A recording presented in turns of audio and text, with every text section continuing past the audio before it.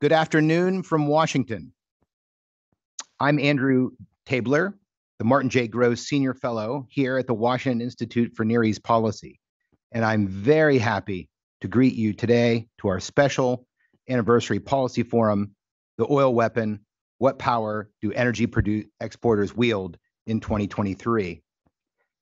The October 1973 war was a seismic event in modern Middle East history, making the last major multi-state Arab-Israeli conflict, the most significant use of oil boycotts for political purposes, the dawn of modern peacemaking, and America's emergence as the indispensable third party in peace diplomacy.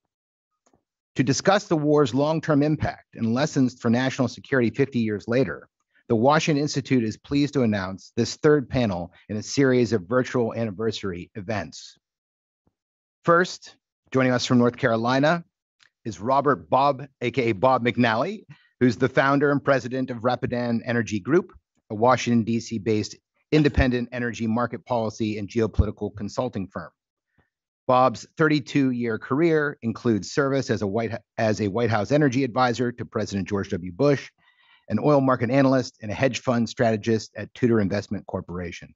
He is the author of the acclaimed book, Crude Volatility, The History and the Future of Boom-Bust Oil Prices from Columbia University. Thank you for joining us, Bob. Second, we have Professor Brenda Shaffer. Brenda is an international energy specialist focusing on natural gas trade and foreign policy, politics, and energy in the Caspian region, energy security policies, European energy security, ethnic politics in Iran, critical energy infrastructure protection, policy analysis, and Eastern Mediterranean energy. She is a faculty member at the U.S. Naval Postgraduate School, and Brenda recently published a book, Iran is More Than Persia, Ethnic Politics in Iran. Thank you very much for joining us, Brenda. And last but not least, we have Michael Ratner, who is a seasoned specialist in energy policy at the Congressional Research Service. His focus the focus of his work is global natural gas markets and geopolitics. Michael, thank you for joining us. After Bob, Brenda, and Michael's presentations, we will then go to my colleague Simon Henderson, who is beaming in today from London. Simon is the Baker Fellow and director of the Bernstein Program on Gulf and Energy Policy at the Washington Institute, specializing in energy matters and the Arab states of the Persian Gulf. So without further ado, just a few technical details to those of you who are watching this today. If you would like to ask questions of our panelists during the event, please enter them into the Zoom Q&A function at the bottom of your screen, and they will pop up here and we will go to them a little bit later. And if you're watching this policy forum on our website or YouTube, feel free to email your questions to policyforum@washingtoninstitute.org, policyforum@washingtoninstitute.org. Okay, Bob, over to you in North Carolina. Take it away. Andrew, thank you very much. Thank you for hosting, and it's a pleasure to be virtually with friends Brenda, Michael, and Simon, and you as well. And Andrew, I'll see you in Oil City next week wearing your Drake Dialogue hat. I can't wait for that. It's quite a historical moment in the history of energy in lots of ways. So, look, I'd like to just make a few points, putting the Arab oil embargo in 1973 into some historic context that's maybe a little different than the conventional depiction. And hopefully that'll shed a little bit of light on where we are and where we're going too. So I asked and I was granted the right to show a few slides. So if I could ask Corey to put up that deck that I brought with you, I'll try and make it as painless as possible. But you know what they say about pictures, saying 1,000 words. So I can't see it here, Andrew. So if you tell me just the one cover second. page is up, I'll believe you. There we go. All right. Okay, it's up. There we go. Okay, so there's the title slide. If we can go to the first slide, Corey, please. So when everybody talks about the Arab oil embargo of 1973, it's as if, you know, that's when the world changed. And this price chart, this is a monthly continuous crude oil price series I developed for the book, going back to 1859, where it all began in Oil City. and Titusville and so forth. And indeed, that line shows that a lot did change in 1973, an explosion in volatility. And in some ways, I find that, folks say there's really nothing that could have possibly happened before the Arab oil embargo of October 1973 that really sheds light on why that volatility exploded and how the oil market works and so forth. And I think that's mistaken. I'm going to suggest there's actually another date that's almost equally as important as October of 1973 for how the world changed for oil. It was a year earlier, and I'll get to that in a second. But let's unpack and look a little bit before the Arab oil embargo of 1973. Next slide, please, Corey. Okay. So what this shows you is if you look at prices, oil prices monthly, before the Arab oil embargo, they alternate between multi-decade periods when oil prices are fairly stable or when they are wildly volatile in what we call a boom-bust fashion. And what determined whether we were in a wildly volatile or a relatively stable multi-decade period was whether we had the presence of something that normally doesn't exist in the free market for oil, a supply regulator. Someone coming in and saying, you know what, this oil price is kind of on a roller coaster ride. It's the lifeblood of modern civilization since it transitioned from illumination to transportation about 120 years ago. I can't have this volatility, so we're going to regulate it. There were three regulators in history. Standard Oil, Mr. Rockefeller depicted there in the late 1800s. After and before Mr. Rockefeller, we had wild boom-bust oil price volatility. And then, and folks forget this, from 1932 until 1972, and I'm giving you a hint on my alternative historical date that we should be celebrating or commemorating, from 1932 until 1972, the Texas Railroad Commission, Texas government regulators, were the OPEC of the world. Working with other oil states and the Seven Sisters, the major international oil companies, they controlled supply of oil so as to keep the price stable. OPEC took over from the Texas Railroad Commission in 1972, not 1973. Next slide, please.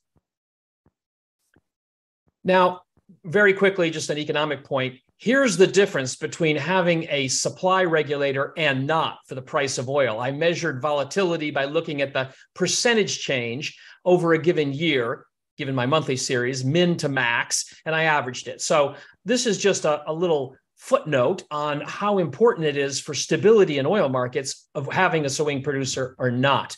And I hope those numbers speak for themselves. I would just draw your attention to the Texas era when Texas, 1932 to 1972, was managing the oil market. We had the most stable period ever. Just keep that in mind. Next slide, please. Okay, we're going to go back to history now. So why do I say we need a different date? Look, the Arab oil embargo coincided with a third in a series of Arab-Israeli wars that led to a disruption in oil, right? We had the war initially after the Declaration of Independence, but we had three wars that disrupted oil. The 1956 war, the 1967 war, and the 1973 war. Now, we're going to talk about the first two in a second. We didn't see any disruption. We saw a disruption in oil, actually large ones, but no cataclysmic change in oil price volatility, right? What happened to make 1973 so special and transformative? Well, in March of 1972, something equally historic happened. The Texas Railroad Commission, three regulators, with the chairman, Mr. Byron Tunnell, pictured there. The Texas Railroad Commission ordered the full production of Texas oil, no more holding back, no spare capacity anymore. And he called it a damned historic occasion, quote unquote. And he did that because he said he knew Texas, which had been the swing producer, the producer of last resort, the price stabilizer, was losing control. Demand was growing very fast in the United States. Supply was not. Texas lost all spare production capacity. And he handed over the keys of control to the oil market to OPEC. So when the third Arab-Israeli war came around and the third oil disruption came around, it became a big deal. The first two did not. And so we can go to the next slide to make this point a little more clearly. Pardon for the complexity, but if you bear with me, I think it really nicely brings together the importance of this swing producer role and why we talk about 73 and not 67 or 56. The gray bars are physical disruptions in the crude oil market due to geopolitical events that are named, expressed in the left vertical axis as percent of total world oil market supply. Excuse me. The orange line, also expressed in terms of percent of total world supply, is spare production capacity, right? When a swing producer, OPEC, Texas, orders wells to be shut in, you create this quickly producible spare production capacity that ordinarily doesn't exist. Okay. And then the black line is the price of oil. Please look at the bottom left-hand corner. Look at the 1956 Arab-Israeli War. I call it Suez Canal. It was actually, in percentage terms, the largest oil disruption in history. Look at the price of oil. Did we see a massive oil price spike? Did President Eisenhower go on TV or radio with a sweater and call for conservation? Did we have gas lines in the 50s? No. Why not? We had 1/3 of the global oil supply base in spare, almost all of it in the United States. Texas dragged its heels. They didn't want to go quickly, but eventually they increased production. Let's go to the next Arab-Israeli War, 1967, another huge disruption in oil supply. Did President Johnson don the sweater? Did we have gas lines? Did we have mayhem? Are we commemorating the Arab-Israeli War of 1967, the Six-Day War, as an oil market event? We are not. Why? Because Texas Railroad Commission had plenty of oil in spare. Arab oil embargo in 1973. The world changed. Why do we commemorate that? Because the year before, that orange line shifted to Saudi Arabia and OPEC. And to paraphrase Mao Zedong, power in the global oil market flows through the barrel of spare production capacity. Next chart, please. Shameless plug for my book, which lays all this out. There's a picture of the Texas National Guard going into the fields to literally prod private sector drillers away from their wells just to impose control. I mean, the great irony of ironies is the Texans, people put on earth by God to produce oil and limit government, resorted to the most heavy-handed government intervention that I'm aware of in almost any economic activity to keep oil prices stable. Point made. Next slide, please. Okay, so now kind of where are we going? Where are we going? This is my kind of ending where are we going slide. This slide shows you that spare production capacity as a percent of total world supply. Again, just think a bit about the 50s. We had 1/3 of the world's oil production in spare. Are you aware of any commodity, much less one as important as oil, where regulators will shut down 1/3 of production to keep oil prices safe, especially free market oil producing loving Texans? I'm unaware of any. The point is, this line is controlled by OPEC after 1973. That's the important, it's actually 1972, actually. That's the importance of that era. And right now, as you see in the current period, we're quite low. It's a little bit high right now because Saudi Arabia has cut production, et cetera. But as we look forward, there's sort of two visions of the world. Many people think we're about to see peak demand for oil. And if that's the case, that's the light blue line, then Saudi Arabia and OPEC will probably be able to keep about 5% of the world in spare and probably manage the market pretty well. And we should look forward to relatively stable prices. A war, a recession will cause volatility. But we'll almost be grateful for OPEC because they play that price regulator role. I know that's controversial to say, but it's just what history shows. My view of the world is more like the black line, though. I don't believe in imminent peak demand. I don't think there's any evidence for that. I think we're going to be surprised at how thirsty the world is. And if that's the case, we're going to see OPEC or OPEC Plus lose spare capacity in peacetime. That's what happened to Texas in 1972. That happened to Saudi Arabia in 2008. I think it's going to happen again. And again, we're going to find out the only thing worse than having someone stabilize the oil market is someone not stabilizing the oil market. And so that's really, I think, where when you think about the importance of 1973, what it meant, what it didn't mean, in terms of oil market volatility and geopolitics. With that, thank you very much for your time. I look forward to the other comments and discussion. Fantastic. Thanks, Bob. That was a great setup and a real tour de force. And Brenda, with those comments in mind and your own, take it away. Thank you. Yes, actually, Bob's presentation was a perfect segue to the main points that I want to make, that what's very unique about this current era of geopolitics of energy is actually the changing role of the United States. So throughout all those scenarios that Bob presented, we could talk about raised war, role of OPEC or raised power, but the United States unquestionably on the highest levels, generally from the executive, saw running global energy security, and clearly energy security for the United States and for US allies in Europe and in Asia as a primary national interest. And we've seen this throughout the 20th century, through most of the beginning of the 21st century. But from about the last 4 or 5 years, maybe starting a little earlier in Europe and starting in the United States with the Biden administration, we have a situation where the presumptions about geopolitics of energy, where energy needs are going, and the role that the U.S. should play in that are completely different than everything we've seen in the past. So, for instance, we hear from our policymakers the assumption that there is the energy transition, which is presented as if there's a train that's left the station, and the question is, when is the United States going to get on that train? When is Tanzania going to get on that train? When is it various countries? But the energy transition is happening. But on the flip side, when we look at the data, there's absolutely no energy transition. We're not, as Bob says, he doesn't expect, peak demand. We're 84% of world global energy consumption is from fossil fuels, 70% from the United States fossil fuels. Despite trillions of dollars and efforts and tax credits being thrown at those numbers are pretty stubborn, and we don't see a change in that. When we ask our policymakers about different questions of geopolitics of energy, different challenges, but we hear in both Europe and the United States is that renewables will solve everything. But of course, all of us know that, one, we're not going to 100% renewable or a large portion of renewables. Again, the data doesn't show it.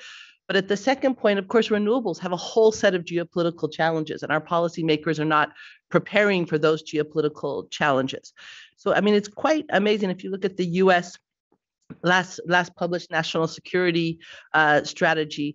Energy is mentioned 50 times, and almost every time it's in the combination of clean energy, renewable energy, energy transition. There's no section on energy security in the national security strategy. All mentions of fossil fuels are in the negative, even though, again, U.S. consumes 70% of its energy from fossil fuels. The U.S. military is highly dependent on, liquid fossil fuels, and the U.S. is the largest producer of oil and natural gas in the world. So you're saying what you do is that, and this actually, huge part of U.S. power is actually something negative that you want to get rid of. Even the 2022 national defense strategy relates to energy mostly in the context of renewable energy, low carbon energy, reduction of energy. It mentions clean energy and climate more than it mentions operational energy, which is what the military should be thinking about. Operational energy is energy for the military's needs. So it doesn't have a section on that. Well, it does have sections on clean and renewable energy. We know the famous cable that the White House sent to all the U.S. government, to all embassies and all agencies, October 2021, that essentially they cannot discuss fossil fuels, let alone fund them, with any U.S. partners globally or as the federal government. And recently we found out that even U.S. officials, employees are not supposed to attend conferences about fossil fuels without special, exceptional permission. So you're not supposed to even understand what's happening in these markets, in these areas of energy that again, we use and we produce.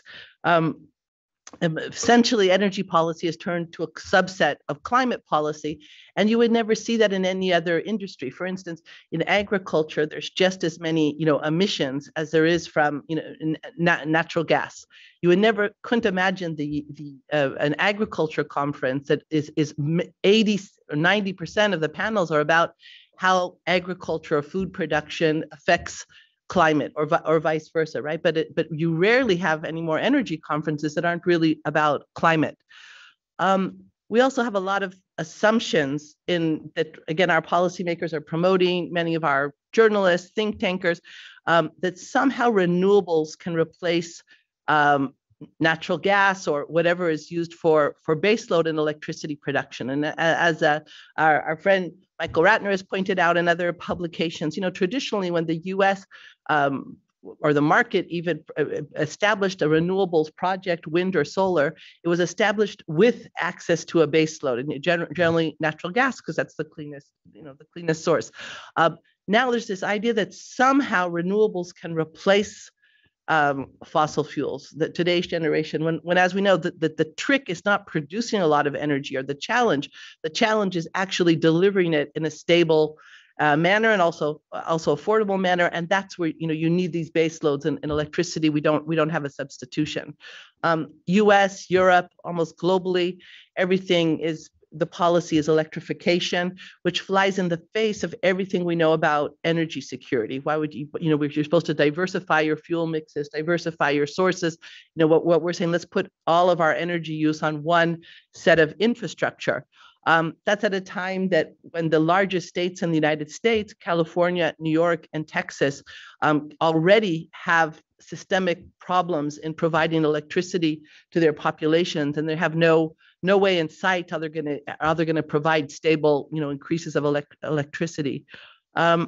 We've had also the issues like I would call geopolitics of public finance. So with the G7 decision in December 2021 to stop all public finance for fossil fuels, also supported or even encouraged by the Biden administration, well, most of the world still wants fossil fuels. So all you're doing is handing to China on a plate and say, hey, please be the main funder for the main energy sources of most of the world, because most of the world still needs these fuels, still is going to develop them.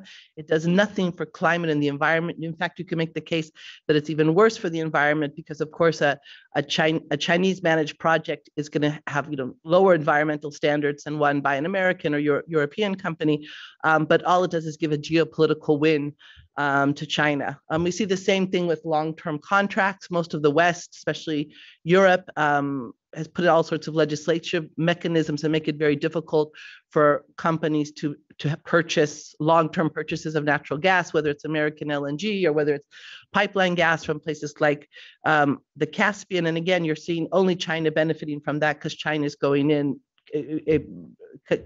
concluding long-term contracts. In the end, Chinese companies will be selling American LNG to Europe. I would just say the two short points. We need to really separate in our thinking the difference between renewable and green.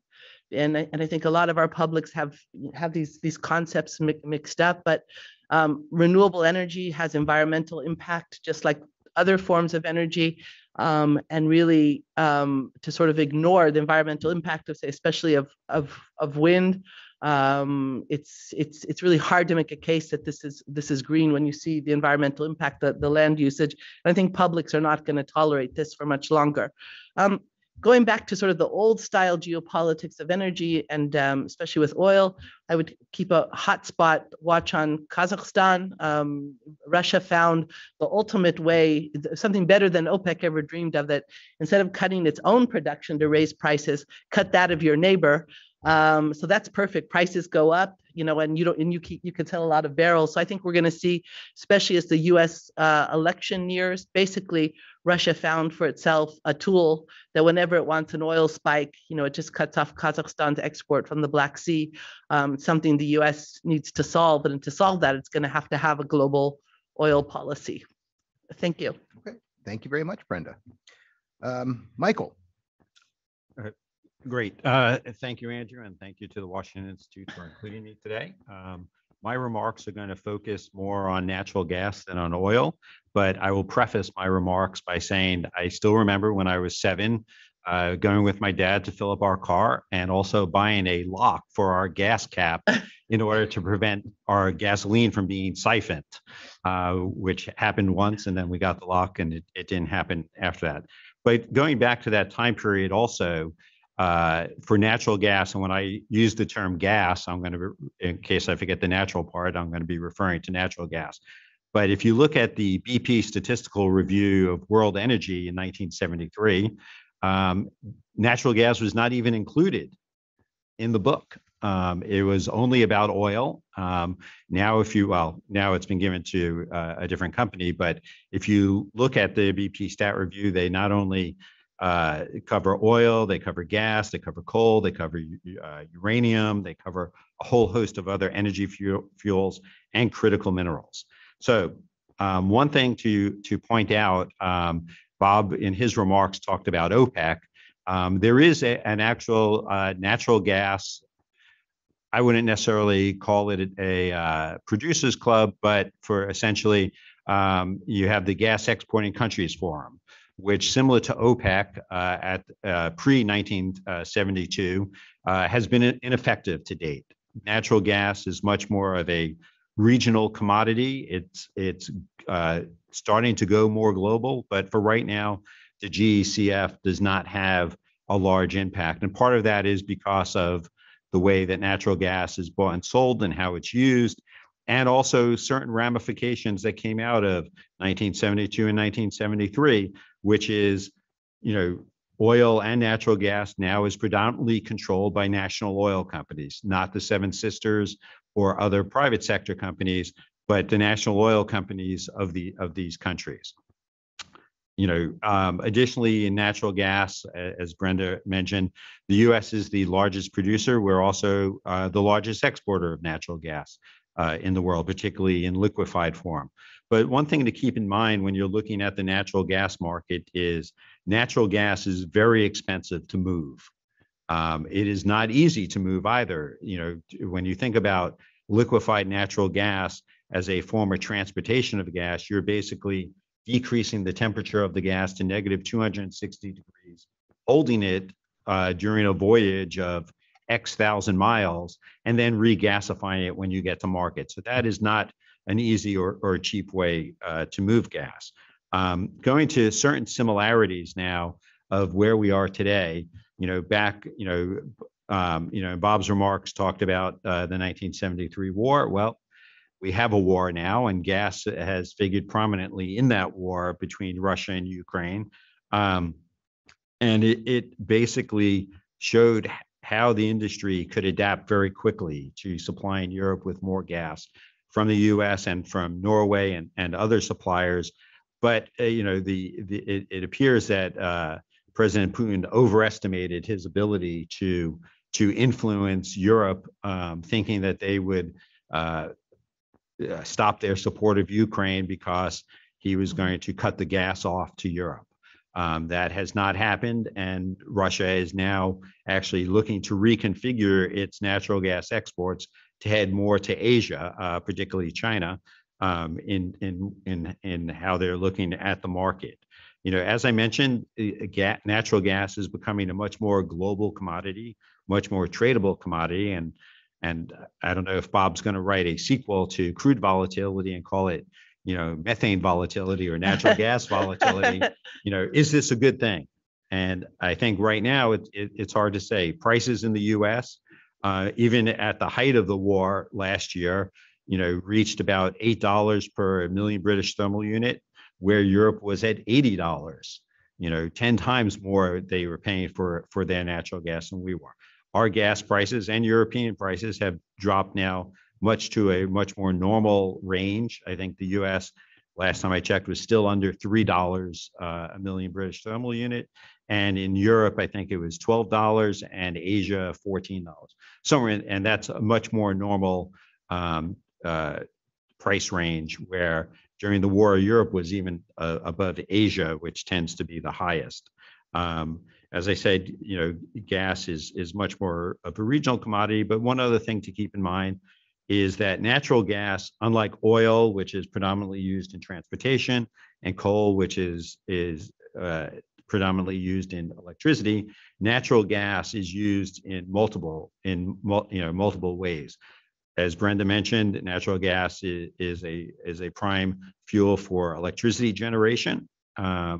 And that's been a lot of the focus, particularly with renewables. But natural gas is also used in industrial uses, produce petrochemicals, fertilizers, other things. You know, if you look around wherever you are right now, and if there's anything plastic there, it's probably come from natural gas or natural gas liquids, which is a prime component feedstock for that. And it's used as a heating fuel for homes and businesses. So it's hard to think that, okay, yes, renewables may be able to replace some of the natural gas used in electricity generation, but what are we going to use in the other other consumption avenues of natural gas? And with that, I'll turn it back to you, Andrew. Okay. I will turn now over to my colleague Simon in London, but just to remind our viewers while we go into the discussion, if you'd like to ask any questions of our panelists during the event, please enter them into the Zoom Q&A function at the bottom of your screen, or if you're watching on our website or YouTube, feel free to email your questions to policyforum@washingtoninstitute.org. Over to you, Simon.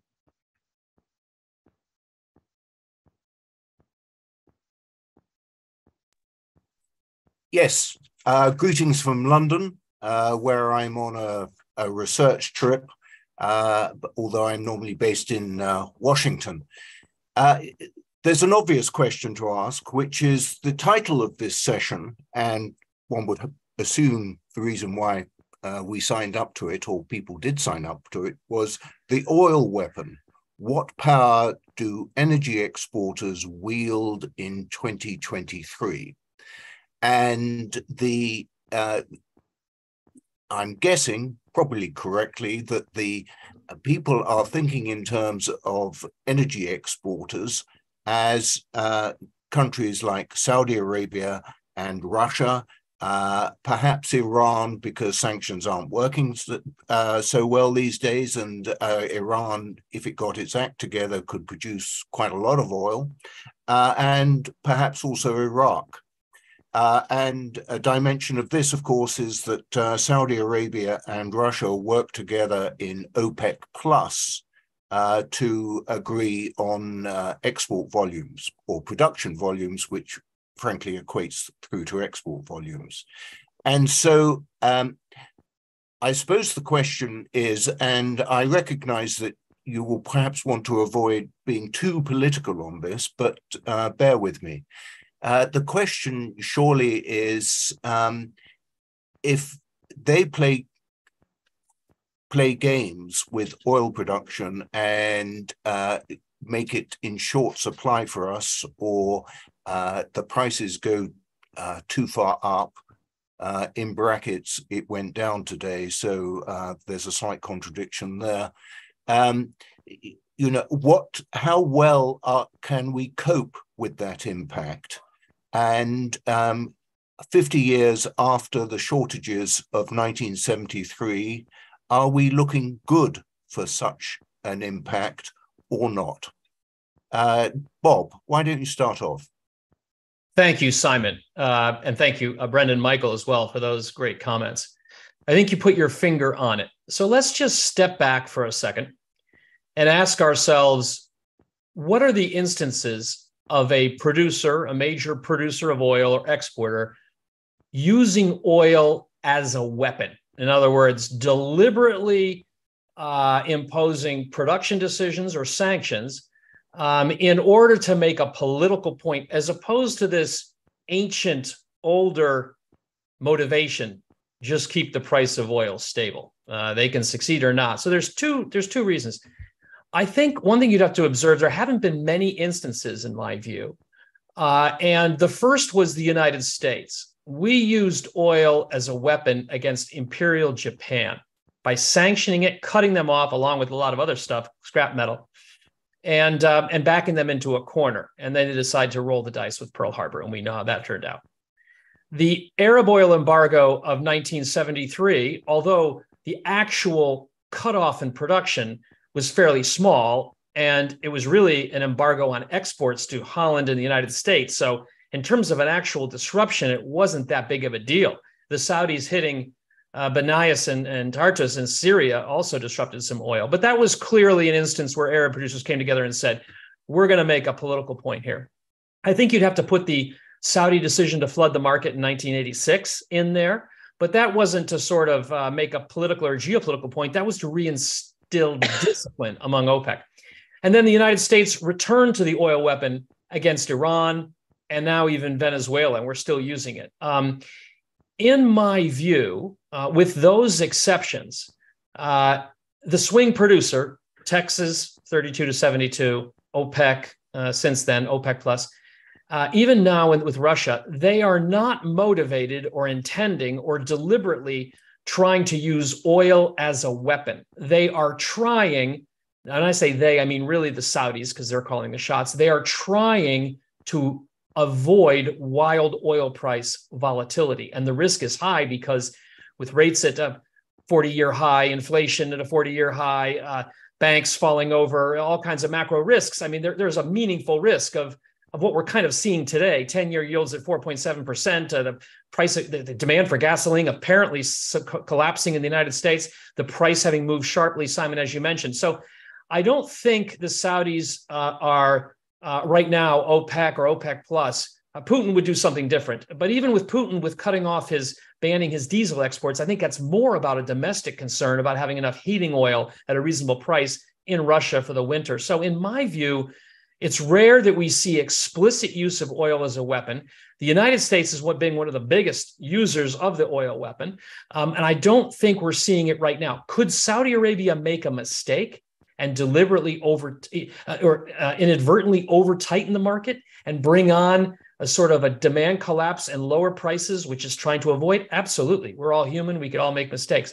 But I don't think weapon is the right word to use in terms of what's going on now with OPEC plus. I realize that's controversial, and welcome, Simon, if you have another view. No, I'm merely the moderator. I'm trying to encourage other views from you. We'll have to have a private meeting if I'm going to tell you my views. Okay. Brenda, have you got a couple of thoughts to add, or Michael as well? Right. So I think that, yes, getting energy policy rights is essential. You can't have food security, military power, economic stability without getting energy security right. But in terms of a weapon, of a national security tool, foreign policy tool, I think it's something that you get one dance. You can do the Arab OPEC boycott, once. You can do Russia's disruptions to European energy supplies once. You can do the current, Russia's disruptions to Kazakh oil export for maybe a year. And eventually, it's a weapon you use once, and then in all these cases, you don't get the political benefits that you wanted, and the sort of the object of the use finds an alternative, and you lose market share. So if you think about what happened to the price of oil after the peak of 79, where it was in 86 under $10 a barrel.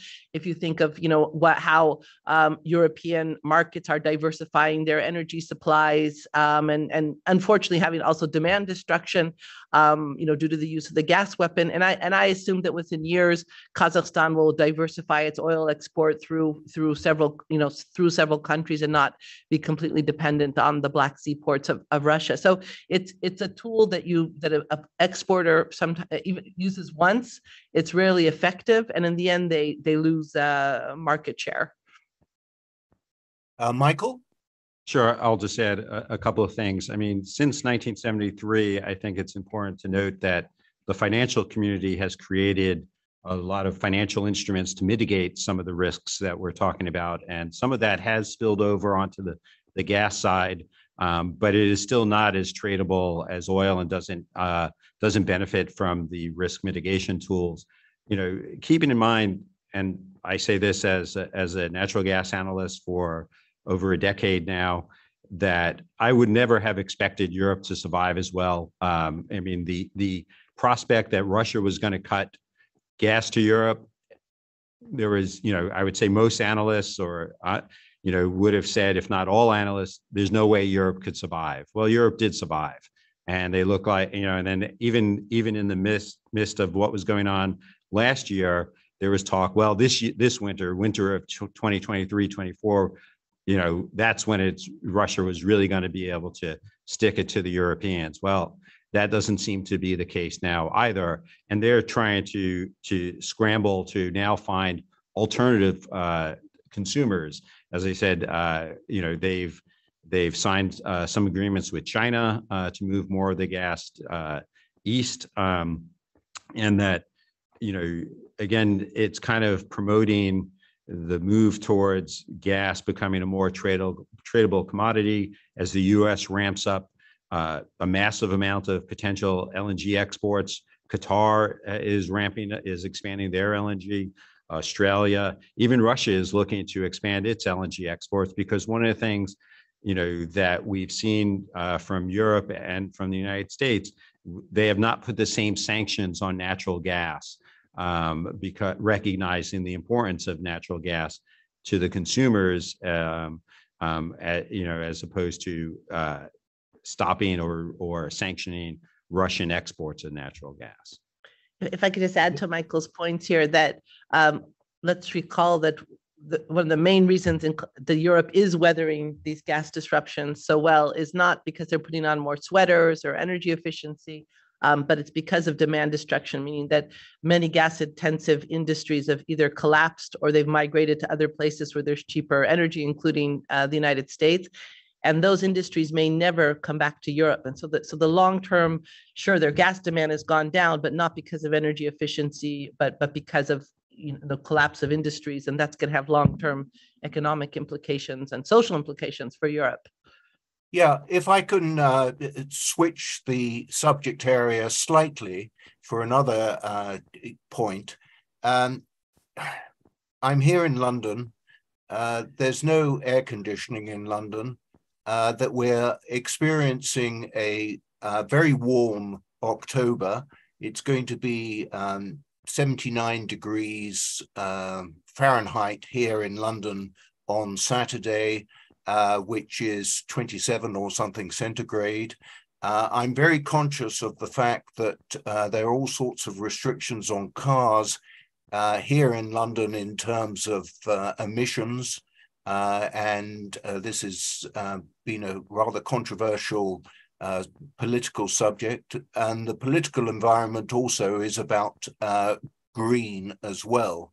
And this is very much in contrast to my sense of the way the conversation in Washington works, and frankly, as the comments from you today have indicated. So I want to try and press you to re-engage on the green aspect of energy exporters. Are they, what you've said so far is that they're okay, they're looking forward, they'll survive, etc., etc. The sentiment in Europe, to put it bluntly, is the sooner they proverbially die economically, the better. Who's deluding who? And is that just an economic question, or could it become an international political question? What about Brenda? Can I fire that one at you? Okay, so first thing, any place where or most places where you're seeing sort of radical anti-fossil fuels policies, including sort of that attempt to diminish use of natural gas as well, the cleanness of the fossil fuels, you're seeing an emergence of a very peculiar fuel mixes, which is high on coal and high on renewables. So meaning almost every climate benefit you get out of renewables, you're erasing with a increased, coal use. We see this in Germany, is taking 3 coal-fired plants, lignite coal out, that were mothballed, taking them out for the winter. So you have to have a base load.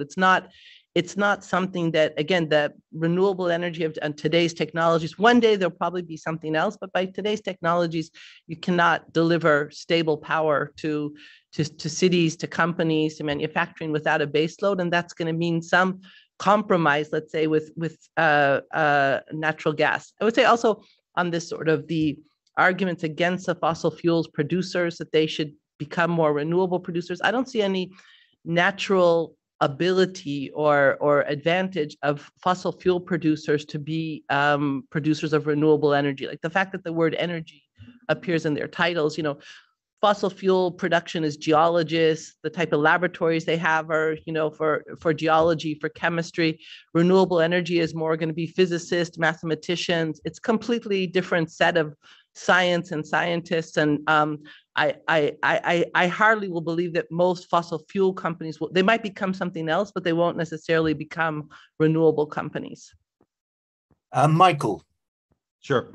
What I'd add to that is, it's interesting if you go pre-COVID, and some of my dates are going to be fuzzy, but definitely pre-COVID, you saw, and historically, there's been a synergy between natural gas and renewables, which I think Brenda alluded or mentioned in her remarks, where natural gas-fired power plants were the backup for renewables when the wind didn't blow and the sun didn't shine. But then if you post that, you also saw with the drop in natural gas prices in the US, all of a sudden that relationship broke. And I would say it was one of the things that drove the innovation in the solar and wind industry to get their cost of production down, because they needed to compete. They were now competing against natural gas, and natural gas prices had dropped, and they weren't looking at them necessarily as the complement. And so I think, looking forward, additional innovation is needed in the renewables sphere for production. And when I look at the sector, particularly, I don't think oil companies do certain things well, like switch to renewables. I'd be very surprised if Exxon became a renewable energy company. But that said, I think there's still going to need to be innovation in the renewable sector to make it more competitive, because in the end, that's what's going to win. Is if they get the prices down and they can compete against natural gas and coal, then people will make the shift, and that will make more sense. Great, thank you very much. And just before I bounce it back to Andrew, who will pose a few questions which he's received from listeners or viewers, I'd very much like to get at least the brief comment from Bob. You don't look particularly worried that the green movement is going to undermine the business model of your consultancy? No, Simon, times are changing. I think the biggest enemy of anyone analyzing energy policy, politics, is status quo bias. The idea that the future will be inexorably and inevitably what we think it is now or has been recently. And if you look at the period between the Paris Agreement in 2015 and let's say the Glasgow COP in 2021, there you had perhaps the high point of the sense that we're going to keep oil and gas in the ground. Oil is a stranded asset. We're going to stop. LNG is as bad as coal and gas and oil. But that period was low inflation, low interest rates. China was our friend and low kit supplier. No war with Russia. Kind of the sunniest conditions for that. And oil companies weren't even allowed in the Glasgow summit. But how things have changed in 2 years. China's no longer our partner. It's our enemy. We're more interested in a non-Chinese transition, including Europe, than a quick transition with China. Interest rates are at 40-year highs. Inflation is at 40-year highs. There's a war in Europe going on with Russia. Everything, and oil prices are booming. Everything is completely different. In the UK, if I'm not mistaken, Prime Minister Sunak just recently walked back and delayed the car ban. He suddenly is reopening the North Sea to production after the Tories won a special election on that issue. We see over and over where governments are becoming a little more pragmatic, and the upcoming COP discussion is being hosted by UAE in Abu Dhabi, and they're setting the discussion. And that discussion is a little more pragmatic. How do we decarbonize while using our oil and gas assets? So CCUS, carbon capture, sequestration, hydrogen, just more pragmatism. So we ought not imprison ourselves into thinking that the world was sort of, the course was set in, say, 2020, when Joe Biden came in and signed the Paris Agreement, and that our course is predetermined. Stuff has happened in history and politics, and market forces are shifting.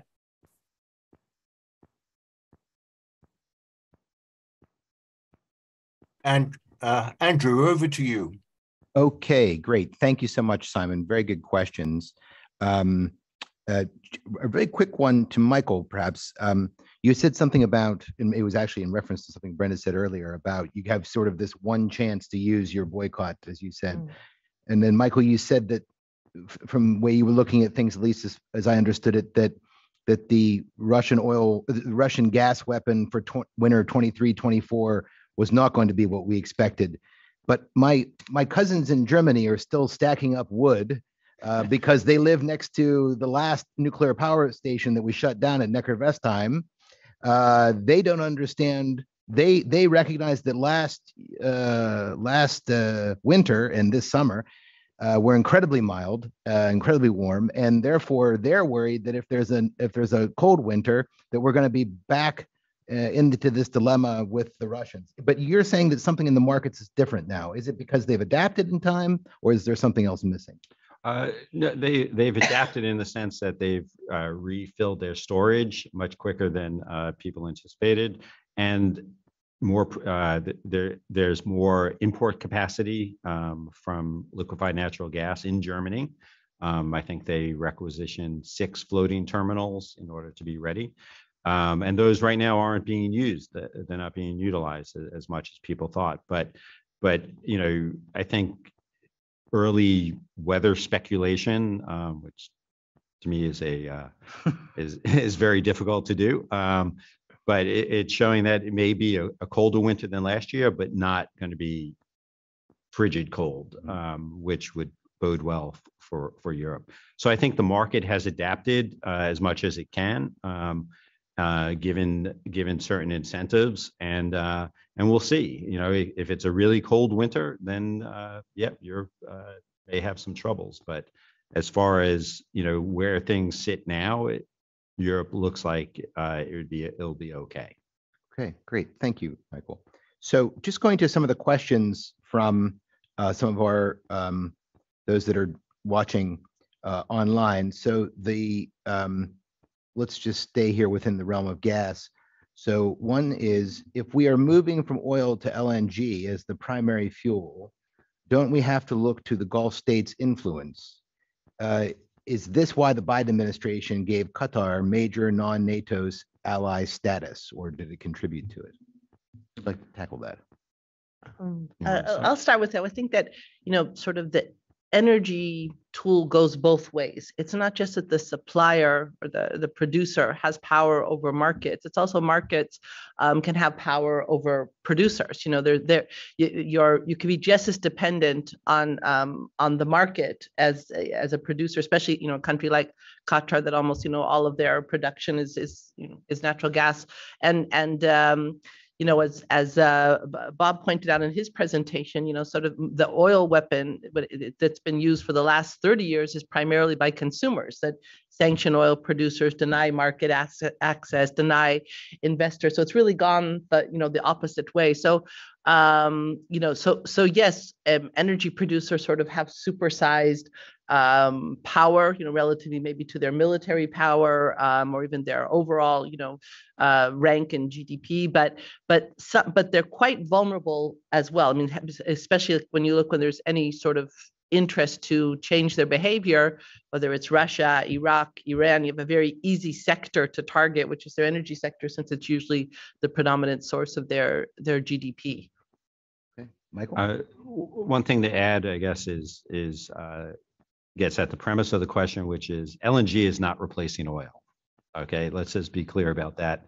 That even though you're talking about liquefied gas, natural gas, it is not really a transportation fuel. Maybe in certain circumstances, it can do certain things. But as I said in the beginning, oil is predominantly used in transportation. Natural gas is not. It's probably least used in the transportation sector. And to the other point, yeah, I mean, I don't know what motivated the Biden administration to change the status of our relationship with Qatar, but Qatar is a big natural gas LNG exporter and key to keeping natural gas market supplied. So okay, thank you. All right, we have a question for Bob. Bob mentioned diminishing spare capacity, and the chart he showed going forward is a concern. Could he talk about investments going into the upstream sector? There are many conflicting views on where it is at, notably from the IEA. So could Bob provide perhaps some more clarity for us? I'd be happy to. I think that came from my great friend, Neil Quilliam, a brilliant gentleman. And yeah, I hope I'm outing you, Neil, but thank you for that. And so, yes, so if you, we can all see what's happening on the supply side.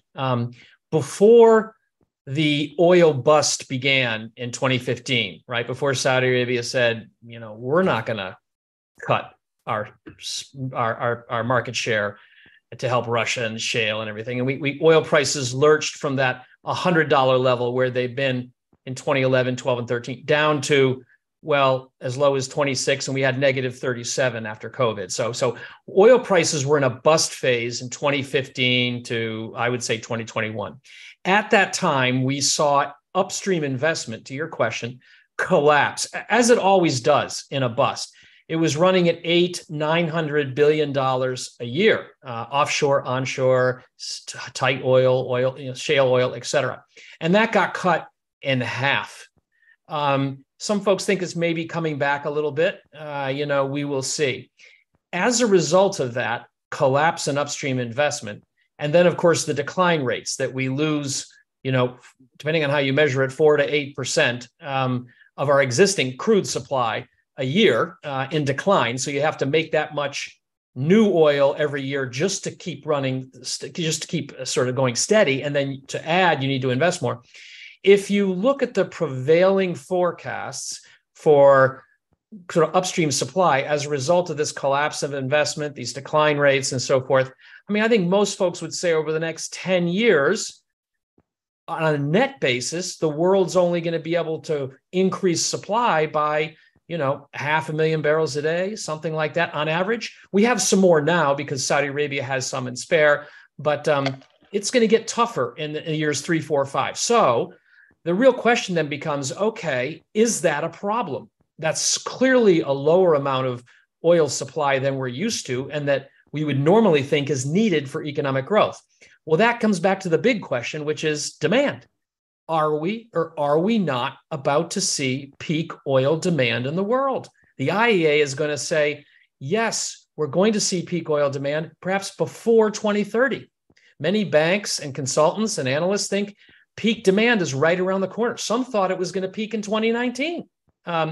If you believe that, then this collapse in investment and this low level of net oil supply is not a big problem. If we're only going to have demand growth of about 500,000 barrels a day or more, having supply growth of about the same is a balanced market. The concern is that if these peak demand forecasts turn out to be more wishful thinking than sound analysis, and we're much thirstier, we need well above 1 million barrels a day in new supply, then we have a problem because we can't quickly increase investment in oil. It'll take some time. And the signal we're going to need to see are big price increases, which is what I expect. Great question. Thank you. Great. Well, thank you very much. And I think we're right at 1 o'clock, which is our upper limit, I believe. So why don't we have some other questions, but we're going to leave it there for now, unless we have any objections. But I'd really like to thank Bob McNally for joining us from North Carolina. Simon Henderson, of course, my colleague from London. Thank you so much for working with us technically to log on. Of course, here in the office, my friend Brenda Shaffer and Michael Ratner. It's really been a very interesting discussion. Lots more to talk about. But anyways, thank you for joining us. And we will find you at the next policy forum. Thank you. Thank you very much.